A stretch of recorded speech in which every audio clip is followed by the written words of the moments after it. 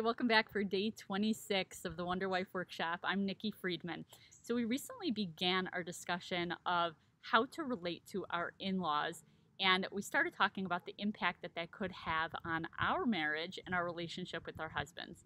So last time we spoke about specifically the mother-in-law, daughter-in-law relationship, and we looked at an example involving a newlywed daughter-in-law and her mother-in-law that went furniture shopping. And in that situation, the takeaway message was that the mother in law was really being objectively kind and nice to the daughter in law. But the daughter in law had her own insecurities that were blinding her from seeing the objective reality. And as a result, interpreted her mother in law's words as being attacking or passive aggressive and not really approving of her. And it was really false.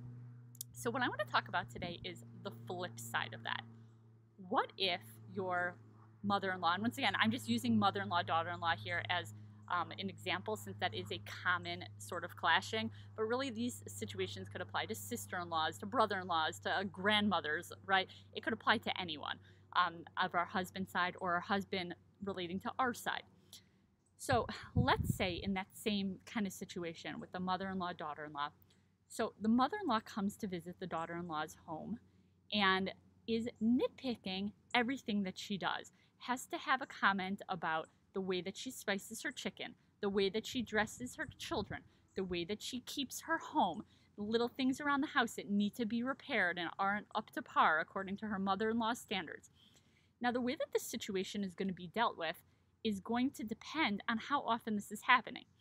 So if a daughter-in-law is having her, let's call her critical mother-in-law visiting, once or twice a year for the weekend, my advice would be just deal with it, okay? We're talking about one weekend here. Let her say what she wants. Don't take it personally and just try your best to please her.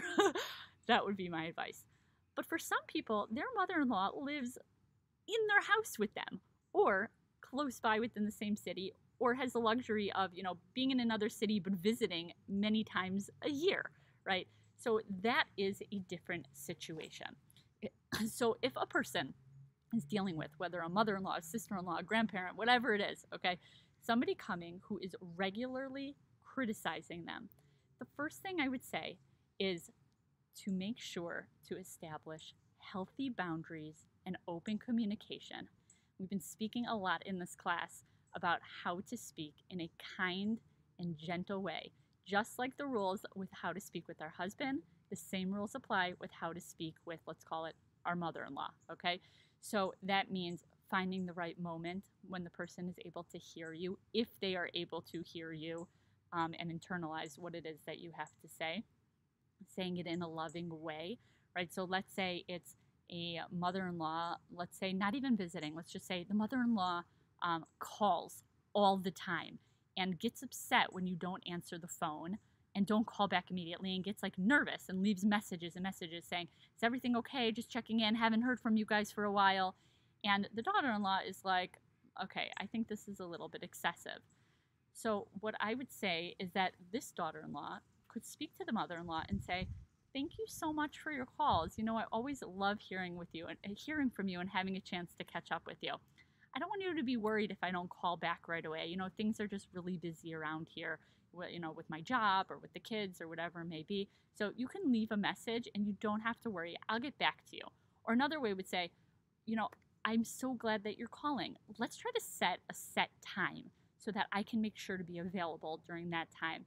Maybe let's say once a week before Shabbos starts, where we can definitely know that we're both available during that time to be able to speak. So once again, being firm, making clear the boundary, but at the same time doing it in a loving, appreciative way. So that's the first point that I want to make. The next point is to be able to get to the place where we can try to see things from their perspective. So obviously, that is very difficult, especially if you're dealing with somebody who you feel is being irrational or unreasonable and critiquing you all the time. In my example that I gave yesterday in my own personal life, I gave an example where I felt as though I was being rigid in a certain situation And I had this aha moment where I was able to empathize with somebody else in my life who I felt was being unreasonably rigid. But I realized that, you know what, maybe although I felt all this time as though I can't relate to that person, maybe I actually can. Maybe there's part of me who has that in me, right? So, same sort of thing here, okay?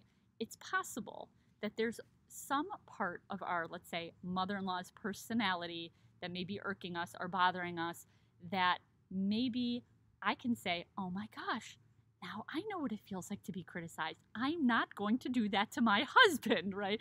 We were speaking a lot about that, about the wife who like criticizes and controls and is trying to tell her husband what to do. So sometimes when we experience that from our in laws, we have that aha moment of, wow, this is what it feels like to have somebody telling me that I'm doing things wrong all the time. That's a really bad feeling. And instead of getting annoyed with our in laws about it, once again, we can be firm, we can put boundaries in place, and they may not want to hear it, and that's okay. But we can also learn from that lesson in terms of our own behavior on how to treat other people, specifically our husbands. Okay, I'm going to leave it at that for now, and I'm going to continue with this tomorrow along these same lines. Thanks so much.